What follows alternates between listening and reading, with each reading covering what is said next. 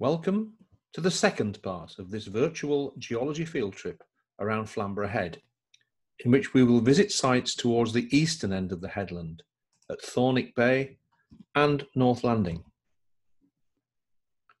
In the first part of the tour, we examine sections at Speeton and at Bempton, which are in cliffs higher than those visited in this part. At Speeton, we saw the Lower Cretaceous Hunstanton Formation, which underlies the Upper Cretaceous chalk group. The whole of the Ferriby Formation could be seen in the cliff section together with the basal beds of the overlying Welton Formation. In Bempton Cliffs, we recognised lines of tabular flints that characterise chalk of the Burnham Formation, and we experienced the first of two examples of intense deformation of the chalk caused by reactivation of the fault system centred on the Howardian Hills. Because of the difference in height of the shore at Speeton and the cliff top at Bempton, we did not see the intervening sequence of the Welton Formation. This will be addressed in this part of the tour. Both of the localities in part 2 have easy access to good shoreline sections, and the first, Thornwick, offers two, at Great Thornwick and Little Thornwick Bays. When the tide is sufficiently low to safely access the wave-cut platforms, we'll be able to view much of the higher parts of the Welton Formation and its boundary with the overlying Burnham Formation. On a falling tide and equipped with appropriate virtual safety clothing, we can access Little Thornwick Bay via steps cut into the till deposits that fill a narrow palaeovalley. The chalk beds are dipping into the bay, and the pebble beach is quite steeply inclined, so we can find the lowest beds exposed at low tide and then work back into the bay and up the succession. Note that the chalk units are thicker here than those of the Ferriby Formation seen at Speeton in part 1.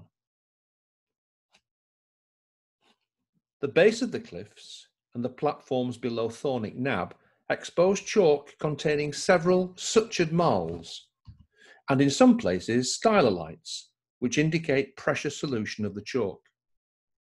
The beds also contain lines of isolated flints, many of which are burrow-form.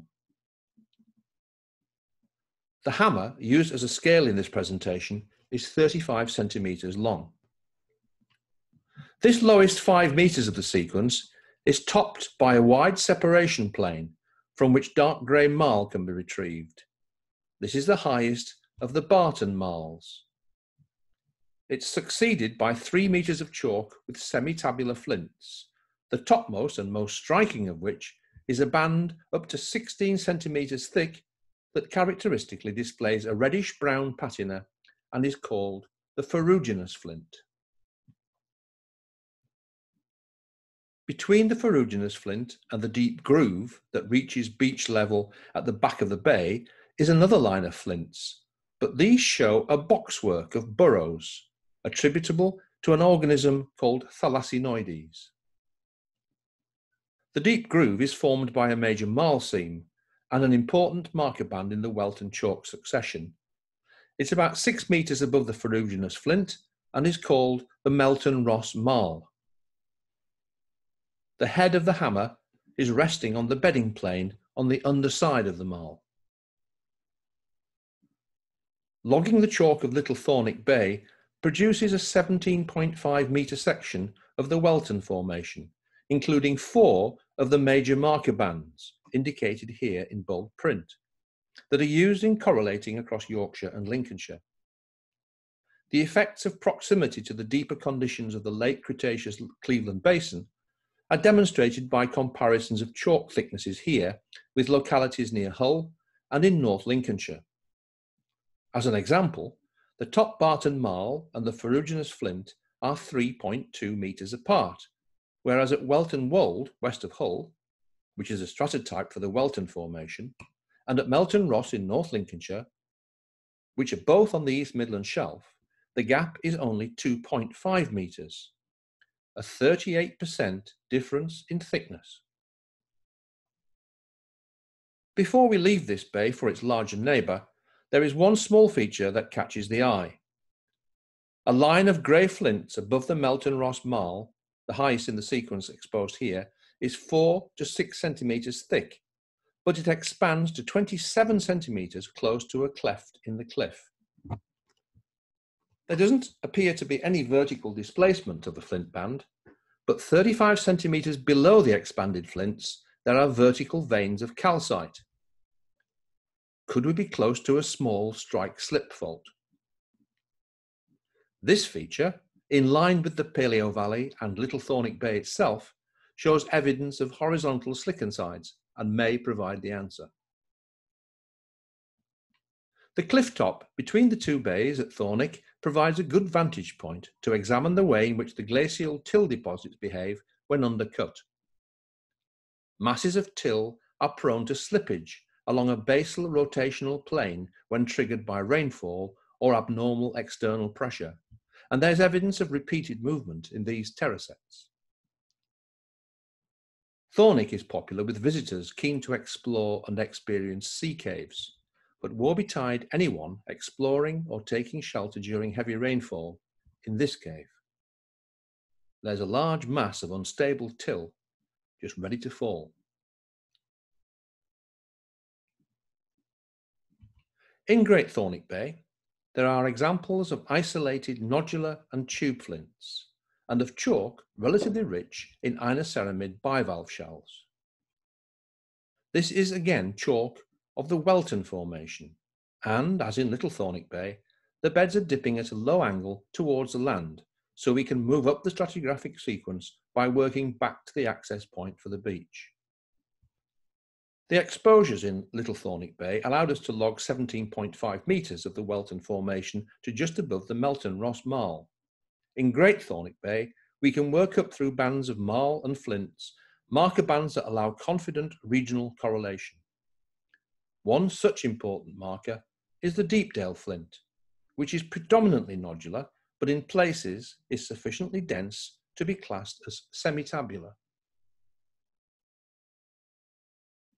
Even higher up the beach, after noticing grooves in the cliff wall that represent the Deepdale marls, is a section showing the first true tabular flint, the Ravendale flint. It marks the start of the Burnham chalk formation, though the boundary between the two formations is set at a bedding plane about the hammer's length, 35 centimetres, below the flint. This litholog shows the full sequence of beds, in total about 21 metres thick, that is easily accessed and logged in Great Thornwick Bay.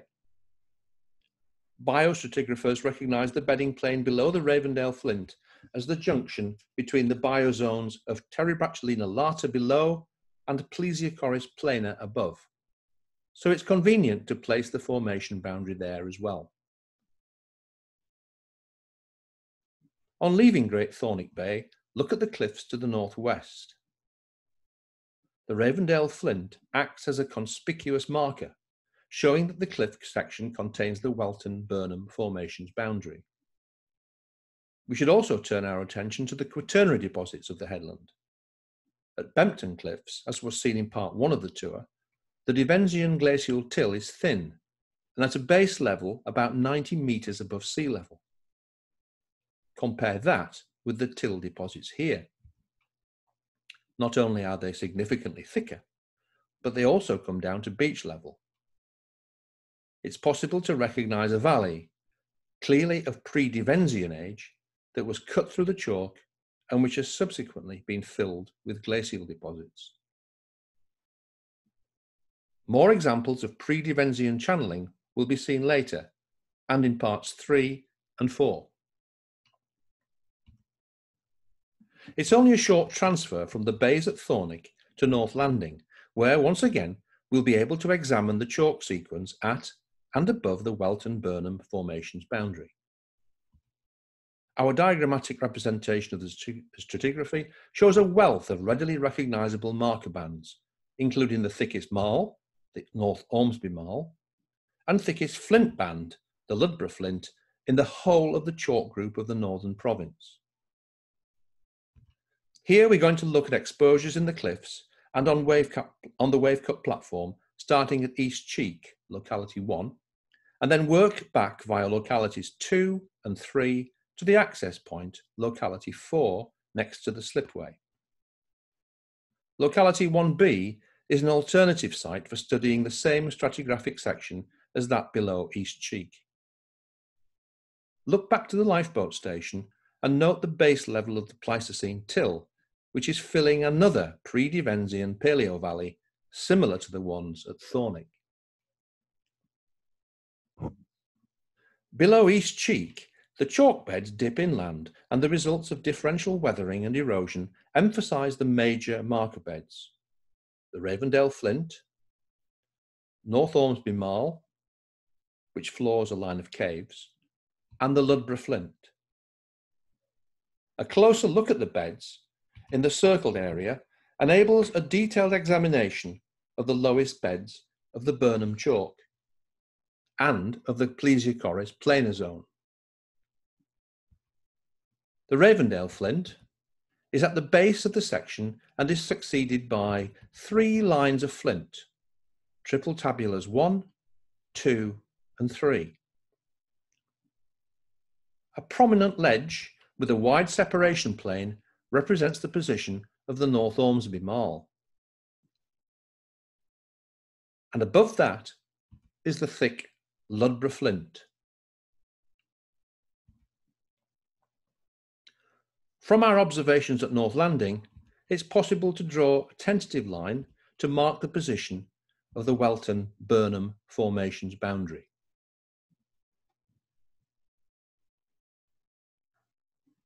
Between localities 1 and 2, and higher in the Burnham chalk sequence, there are well-exposed 3-dimensional examples of variations in flint form. Flints that are believed to have formed in the confining space of former burrows are interbedded with massive tabular flints, and 2 closely spaced marl seams, the Wootton marls, can be used to mark the base of a particularly flint-rich unit that has recently been named the Vale House Flints.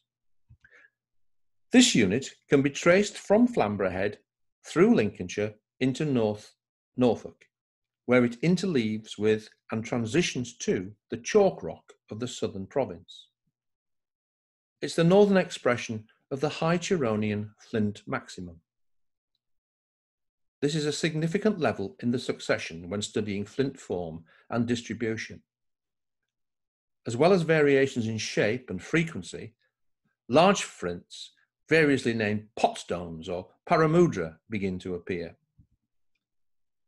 The formation of flint is still in dispute, but the general belief is that it precipitates a few metres below the seabed as a result of the seeding of silica at a redox boundary, caused when upward migrating fluids meet oxygenated sediment and leading to the dissolution of calcium carbonate. The Vale House Flint's member is 14 metres thick at North Landing, within which there are at least 15 distinct flint courses. This is almost double the thickness of that of the type locality in Lincolnshire and is a reflection of the deeper water conditions closer to the edge of the Cleveland Basin, as mentioned when we reviewed our observations at Thornwick. It also contains the first true tabular flints of the Northern Province chalk group that are carious. These represent conditions in which replacement of the chalk sediments by silica was incomplete.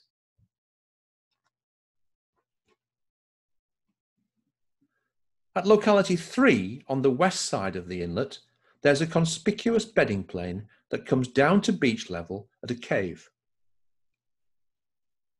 Examination of the bedding plane will be rewarded with samples of marl, often gritty when rubbed between the fingers, and which, if washed and sieved, will leave fragments of crinoid columnals. The bedding plane marks the position of the Ulsby Marl, another significant marker band in the chalk of the Northern Province.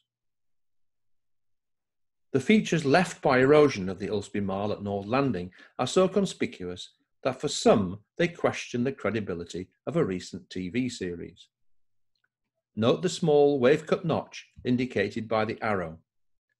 which appears in a scene featuring a young Queen Victoria, played by Jenna Coleman, seen here.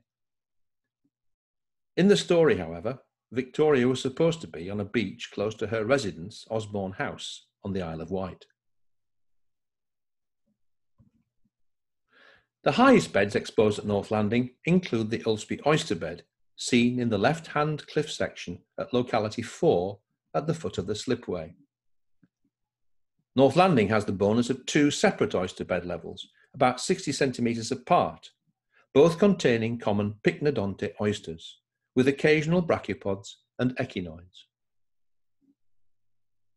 To recap, this second part of the journey around Flamborough Head allowed us to look at the top 35 metres of the Welton Chalk Formation at Little Thornwick and Great Thornwick, and overlapping sections at Great Thornwick and North Landing expose the Welton and Burnham Formation's boundary. North Landing enabled us to study higher beds of the Burnham Formation through the Valehouse Flints member, the strong feature made by the Ulsby Marl, and then the oyster beds at the base of the slipway. We also noted the lowered base level of the glacial till and the infilled palaeovalley. To continue this field trip, visit part 3, which will focus on Selleck's Bay and high stacks at the easternmost point of the headland. We'll get the opportunity to examine another zone of chalk deformation, find the junction of the Burnham and Flamborough chalk formations, and see more classic examples of features associated with marine erosion. Thank you for watching.